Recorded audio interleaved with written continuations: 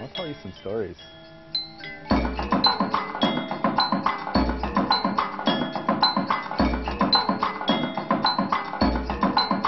My name is Brandon Wright, and I'm a former GIIPer. I currently work in the Central Valley of California with the Center for Multicultural Cooperation. Well, it was in 1998, and I was a freshman, first quarter ever. I was in Sociology 15 with Paul Lubeck, and he completely blew my mind and told us all about how horrible the world is and how unjust and different things like that, and then they created a section for people who are interested in doing something like GIIP. I wanted to join the Fu Manchu clog-wearing mafia, so I became a part of that. These were people who really had a commitment to using technology locally and especially internationally, but there wasn't really a framework within within which to do that. So we started to do some internships, we started to do some local internships as well, but it wasn't really until the summer of 1999 when we held our first Society and Technology Summer Institute. We brought about 50 students up from Long Beach and East LA to the university campus. We were able to do some fundraising through that and have a budget to start to do the GIIP program. And then it kind of developed from a club to a class to something that has fellows and a kind of a real leadership structure. The entire leadership of GIIP has always really had a commitment to that, to this being driven by the students, and I think now as it develops into whatever form it takes in the future, whether it's a minor, major, or so on, there's still that commitment to kind of that undergraduate fellows leadership, which I think is really unique. What was really nice about GIIP is it gave me a chance to cut my teeth on doing some community organizing, working with nonprofits, doing some fundraising, and so I was able to take that into the nonprofit world after I graduated from UCSC. And I didn't come in fresh, I was able to come in with a good idea of how things worked and a good way to be effective using some of these tools learned through GIIP. So I started with CMC in 2003, and I'm currently the deputy director, and we're working with hundreds of youth around the San Joaquin Valley and starting to work with other youth in other parts of the state also. And then when I talked to Brandon and told him that I was going to be moving down to Fresno, he was like, hey, that's fantastic. If you're ever interested in working for a little nonprofit called the Center for Multicultural Cooperation, we do a number of projects like Stories of Service, and we've also evolved into the Hmong Voices and the Latino Legacy projects as well. I think that what happens through GIIP and through the GIIP Fellows is you build this trust and you build this leadership team.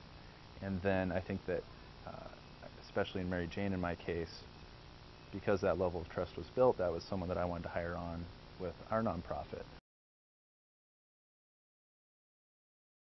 I think that CMC in a lot of ways is doing the same type of thing that GIIP is doing, except instead of with undergraduates, we're doing it with high school and middle school students. We're just trying to get kids to kind of reevaluate how they can use technology and what their place is in this world, and how they can kind of use that technology to do something very positive with their own lives and with the communities that they live in.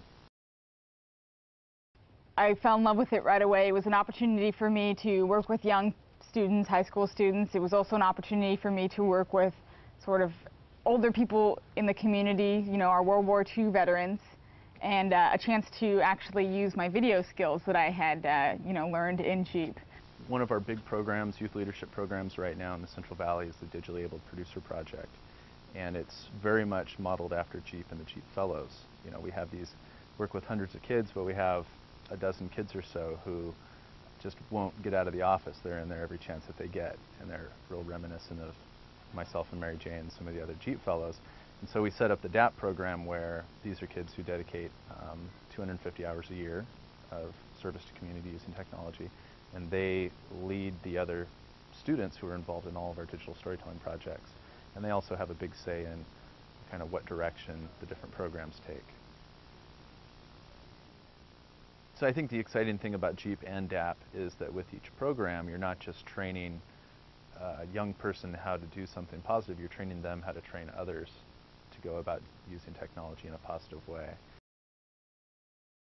You know, Fresno really gets a bad rap. A lot of people think that it's sort of a bass-ackwards little place in the middle of California that sort of doesn't have a lot of culture, doesn't have anything interesting, just a bunch of strip malls and, you know, track homes. And, you know, I used to think the same thing, too, before I went away to college. But, you know, you realize sort of, you know, the different things that each community has that's of value. And one thing that Fresno has is just a tremendous diversity. In my high school, over 100 different languages were spoken in homes of students, and that's pretty remarkable.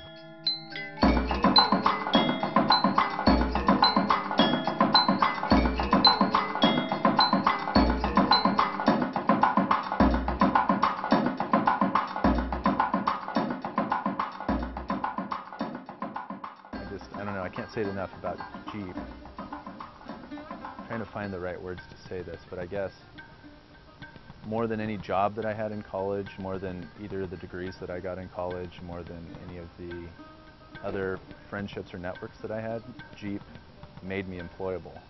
And it made me be able to find a meaningful job that paid the bills and you know, allows me to raise my son and provide for my family while doing something that I really enjoy. And it's because of the experiences in GIIP. It's because of the internship. It's because of the leadership that we had to do. It's because of the fundraising that we did. And you're going to get as much out of GIIP as you put into it. If you throw yourself into it, you'll get a great experience where you really kind of learn the ins and outs of a nonprofit.